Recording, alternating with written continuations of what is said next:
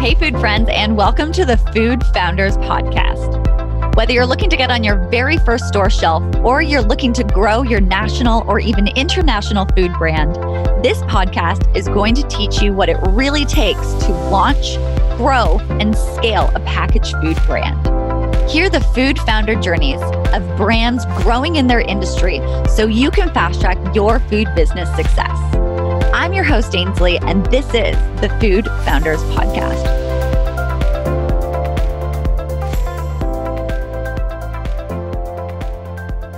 Hey, everyone, and welcome to the Food Founders Podcast. I'm your host, Ainsley, and today I'm thrilled to have with me Angela Millen and Mama Millen of Pure Batch on the show. Angela, Mama Millen, welcome to the Food Founders Podcast.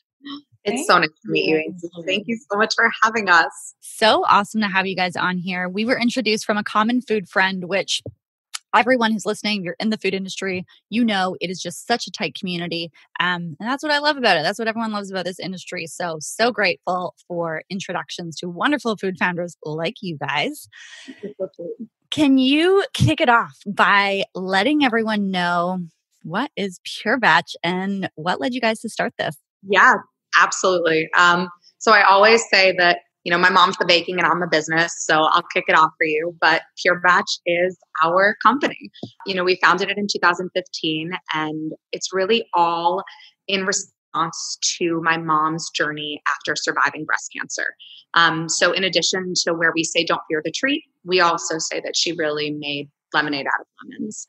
So rolling it back a little bit, I'll give you the good backstory. So after beating breast cancer, my mom, she lived her best life. I always say she kind of did whatever she wanted. She ate whatever she wanted, and she deserved it. I mean, everybody deserves that after going through that type of treatment. But, she also found that with indulgence in bad ways comes repercussions. So she hit a high number on the scale.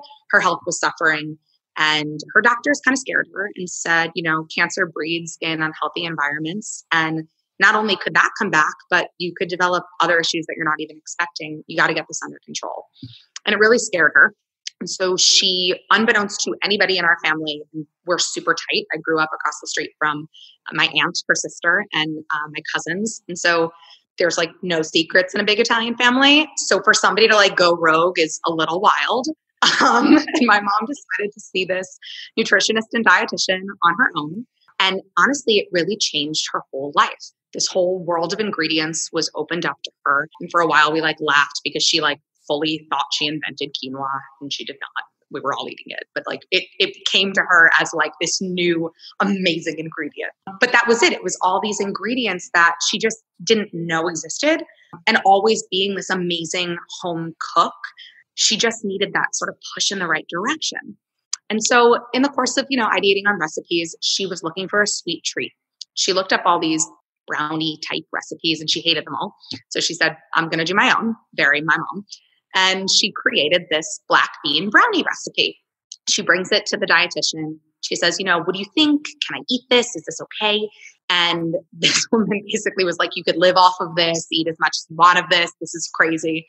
And the story goes, she ate at least a brownie a day and lost 50 pounds in less than a year. And while that's amazing, we want to be very careful. We are not a weight loss company, but that was a very big part of my mom's health. She needed to lose that weight. But it was also about her being able to have something that she enjoyed. And, she started making them for our family, our friends. Very small business start. And she looked at me and she said, do you think we have something here? Do you think we have a business? And I said, no, you have a brownie. You do not have a business. And I'm not really interested necessarily in starting a business off a brownie. But, I kind of said, if you could come up with some more products, we'll talk about it. And because she had 26 products in a very short amount of time. And as I am a woman of my word, we made a company. And that is how Pure Batch was born. The other fun part of that story is we really jumped right in to just testing the market. And our first real launch was at this farmer's market, the Margate Farmer's Market in New Jersey. And we went every other week. Great farmer's market. Great farmer's market. We love them. Great farmer's market. And we did about 20,000 in sales at this one farmer's market. And that was the real litmus test to say, okay, let's see what can happen here. That is such a beautiful story of like truly taking lemons and making lemonade and finding a product that allows you to like enjoy a sweet tooth, but also be true to something that you're committed to, which is health. Mama Yeah. Millen, I'm curious, what made you think that you wanted to take this to like the business level? You had this great product, you were loving it, it helped you, your family was loving it. A ton of people would just leave it at that. What made you want to take it to the world? It really was because I felt it was missing out there. Mm.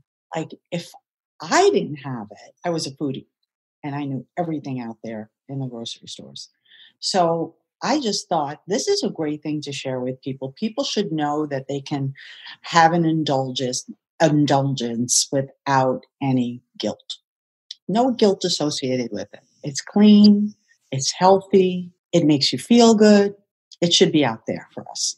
And isn't it something too that like you found, with the relationship back to cancer, like as something that, you were looking for something that didn't make you feel bad, especially at that point in your life and nothing was there then, and being able to kind of like offer that to people too. Right. Because for me, when I went through breast cancer, or at least when I got my diagnosis, I remember thinking I did something wrong. This is my fault. Why is this happening to me? So you go through all of, these kind of feelings to kind of figure an answer that really doesn't exist. Right. And so when I was, trying to eat during chemo, I kept thinking to myself, I don't want to eat anything really bad for me. I want to try to replenish what's already in there with some good stuff.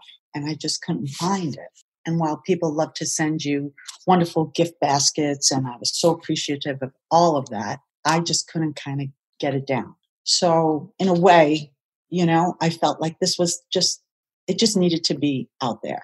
And certainly at 56 years old, starting a business, it just took on a whole nother animal to me. Really new. Had either of you guys ever run a business before? No. Why would we have done that? That would be that would be nuts. I would have made it easy. Yes. No, I was a challenge. I was really lucky at the time that we started Pure Batch. I had started working, and I'm still working in a director of business development role at a different company. And I was very early on in that company. I was employee 2. And so I was watching a business get built alongside my business. And that was very inspirational to me. But in terms of us having our own business experience, nope, we just went totally rogue and decided, yeah, let's try. Why not? What's the worst that can happen, right? Right? No risk reward. Exactly. And you have a product that you like clearly see the world needs. And yeah, you just went with it. I'm sure the farmers market, seeing those sales there, you're like, okay, we've got something. Talk to me about that in terms of seeing the sales at the farmers market. It's doing well. You're on to something. Mm-hmm. How did you end up going from that to be like, okay, we're definitely expanding this, making it large? And also, I'm really curious, when you look at the brand, which I think you guys have a great brand, super like kind of LA beach vibes, definitely getting that. You guys didn't necessarily go too deep on the health angle. You went lifestyle. And I think that is a piece that a lot of people would, I don't know, really struggle with. How did you guys end up to go lifestyle?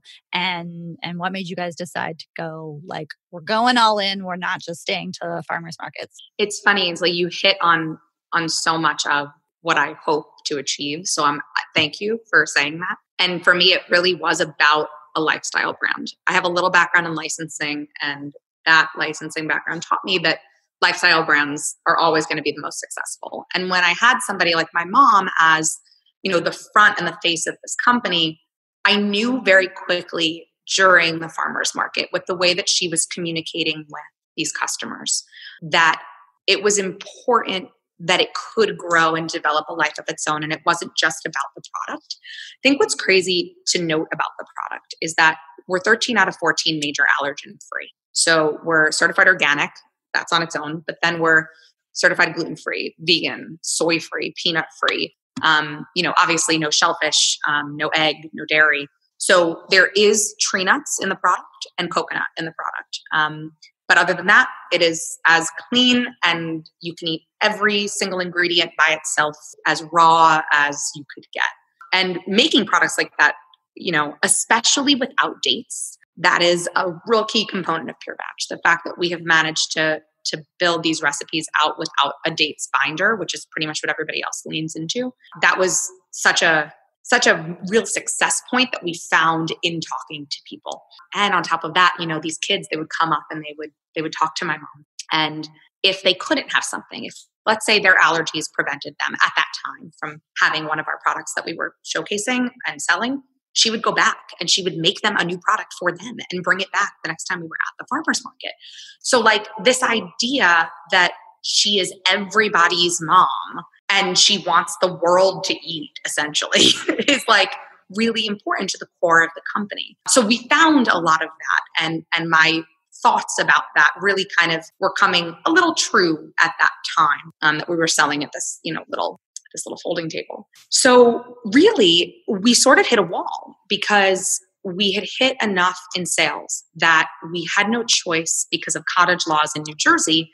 We had to go into some sort of contract manufacturing facility.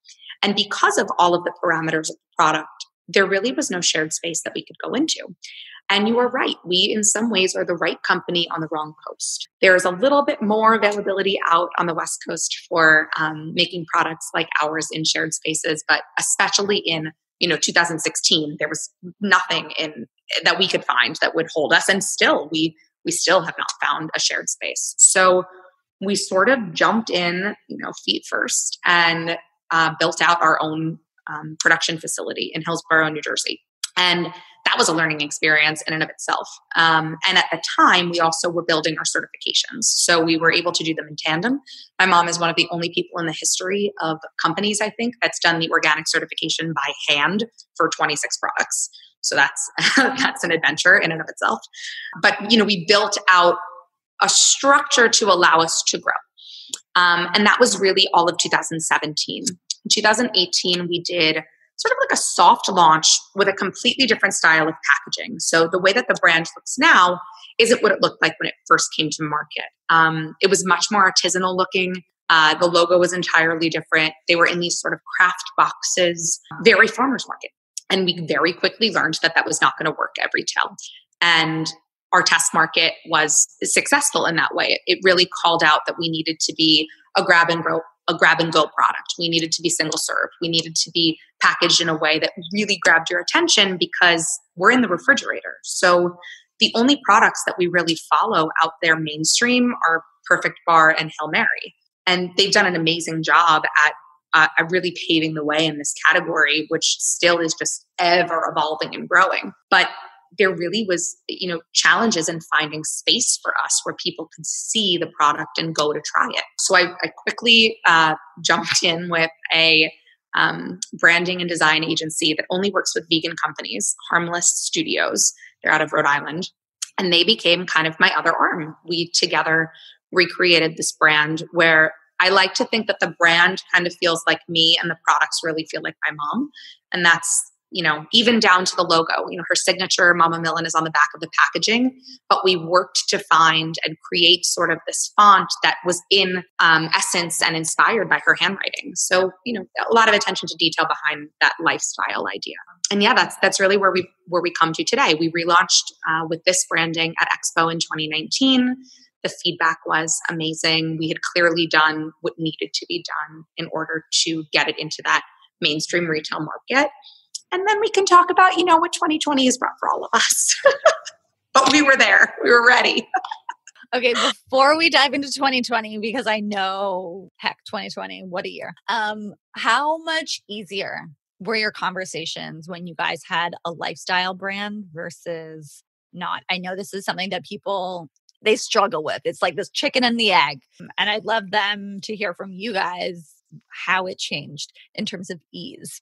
A different brand. They were completely different conversations. I mean, entirely different conversations. I think there's pros and cons, right? The con is that we have a lot of SKUs. So that for some retailers is just too much to take in on a new brand, and something that we learned and kind of evolved with understanding. So while we have 7 SKUs that we're selling, DTC on our website, we're really only pushing 4 SKUs for retail at this time because really people need to get to know who we are. And that's what sells the product. It's really the story that sells this amazing, delicious, nutritious product. But when you really get to know us, it's that gets you to press the button to buy. So yeah, I think it's almost like night and day conversations. There's almost no comparison. The only thing that has been consistent since the beginning is the taste. People eat this and they are not expecting to like it. They're not, we convert people all the time into thinking that, if it's gluten-free and it's vegan does not mean that it needs to taste bad. Like, don't fear the treat does not mean that you have to literally be afraid to eat something for any reason. So yeah, it was an amazing shift in pretty much every single way when we relaunched. Okay, then what has 2020 brought you guys? You talk about the fact that when people tried it, you converted them so easily with sampling gone now, with retail completely changing. How has that impacted you guys and how are you managing with all of that? So it has been interesting to say the least.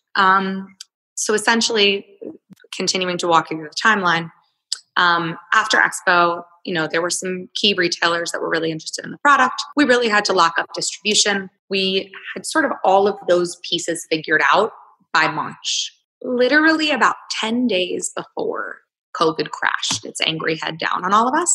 We had signed our distribution agreement. We were excited. We were waiting for the POs. And it was really for sure happening.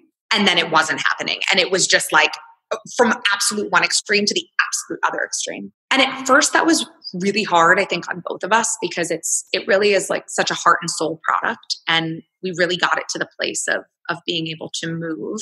And, you get negative a little bit, right, at first, and you get frustrated. And I think what we've learned in the past few months is that we were actually really lucky because had we gone to market as this type of a product with, the perishable factor in play, it would have sat in the distribution warehouse and it would have never moved. And we would have lost a tremendous amount of money and a tremendous amount of leverage that you can't get that back. So the fact that it happened when it did, we now have sort of repositioned our own minds to say, what, it was a blessing in disguise because now we've gotten to explore all of these different alternate channels and partnerships and ways of going to market that we probably wouldn't have if everything had gone according to plan. So who's to say what would have happened? But I know that in the course of life that did happen in the real and true story, the likelihood of it having been a success, just like you said, without being able to sample, without us being able to get in there and demo and really push brand awareness and presence, it would have been very, very hard, if possible at all.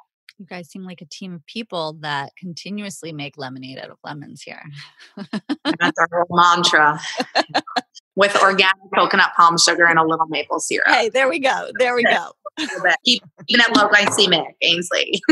But yeah, it's been really great to be able to pivot in a positive way. It didn't happen overnight. I will not lie to you. It was not at first so fun, but once we sort of re-wrangled it and once we were able to see the positives of how we could reposition, it opened us up to just a lot of different opportunities that we're still exploring. So have you guys focused more on a DTC or was that always part of the plan and you've just doubled down on that now?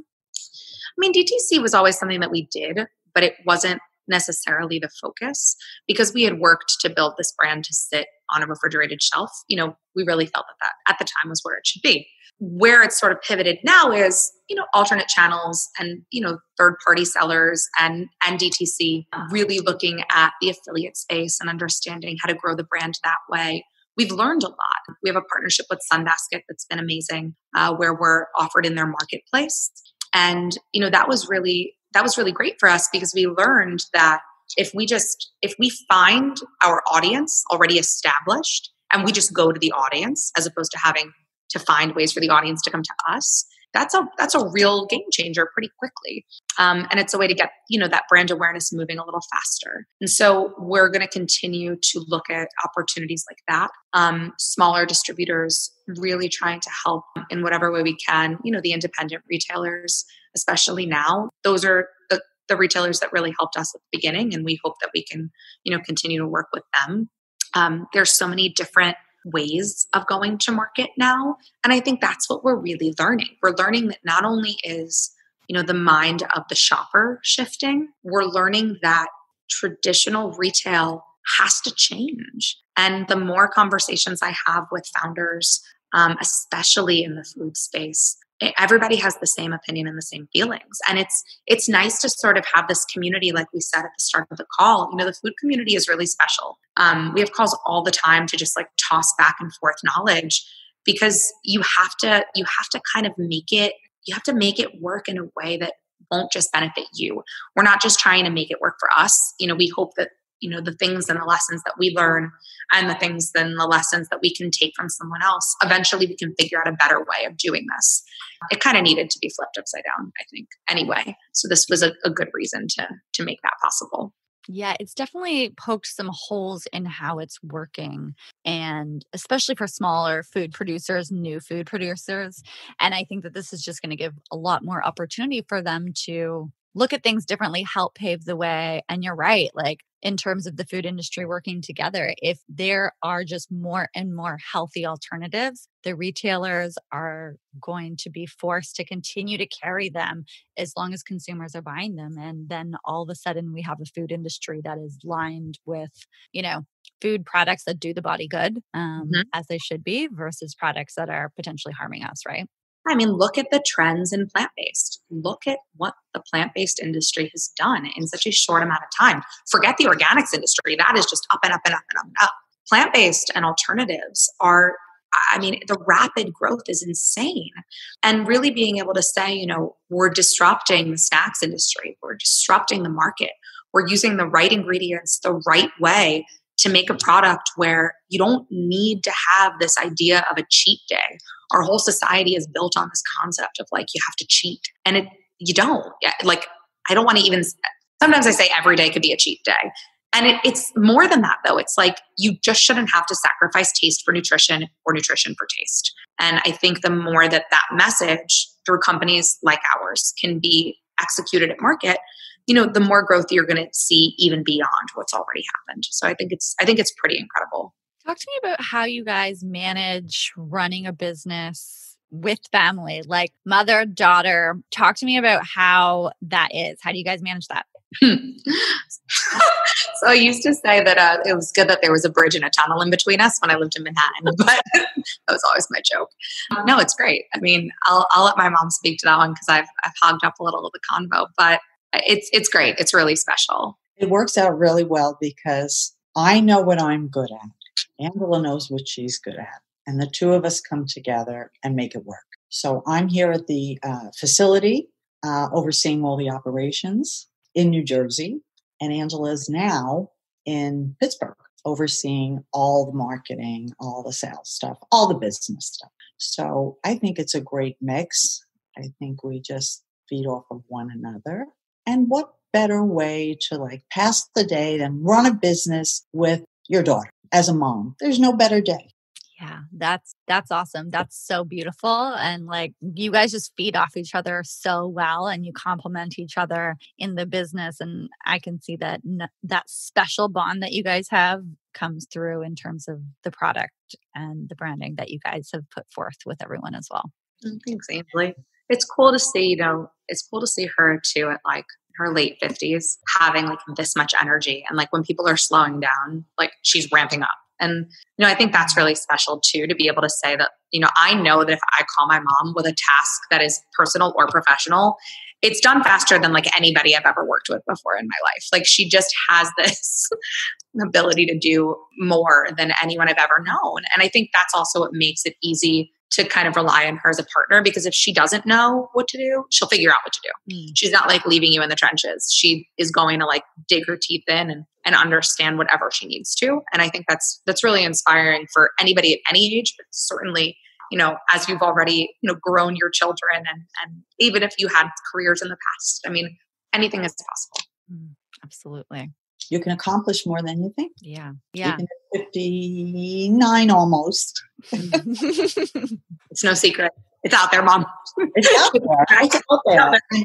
And you know what? I'm proud of it. I'm not one of those women who wants to hide her age. I'm perfectly open and totally authentic with it. And I'm happy to be here. Yeah. Very happy to be here. And at 59, I might say, all the young girls that are working for me, all those 20-somethings, I'm doing circles around them at 5 o'clock. So, okay. You're like that. You've got all the fuel. You've been fueling yourself on the delicious product. They're plant-based products. It's all plant-based. And Exactly. I feel like I'm putting all good stuff in, and what you put in, you get out, right? Low glycemic sugar and that sort of sustainable energy. It's good. It does the body good. Mm-hmm. Exactly. Okay, if you guys were to go back in time to when you just started, is there anything, I mean, I'm sure there's lots that you wish you knew then that you know now, but what is like one piece of advice you would give yourselves as you were sitting there wondering if you're going to move forward with it, how to move forward with it? What would that be? I think that it's something I'm still working on, but the idea of being perfect is impossible. So waiting for it to be perfect is never the answer. Just put it out there. Just get it out there. And I think that is something I wish I could have told myself a few years back. It would have been easier for us to find the flaws a little faster and get to where we are now a little faster if I wasn't so worried about the meticulous details that didn't matter then. So I think that is the advice that I would give any entrepreneur is it's not about being perfect. It's just about being you and being good. How about you, Mama Millen? Any advice that you would give you guys when you were just starting out here? Well, when you're first starting out, you don't realize really what's involved, and you don't realize how much it's going to cost. So I think if I had to turn the clock back a little bit, I probably would have paid more attention to crowdfunding or a friends and family because we are self-funded. And because these products are organic, all those ingredients come at a cost.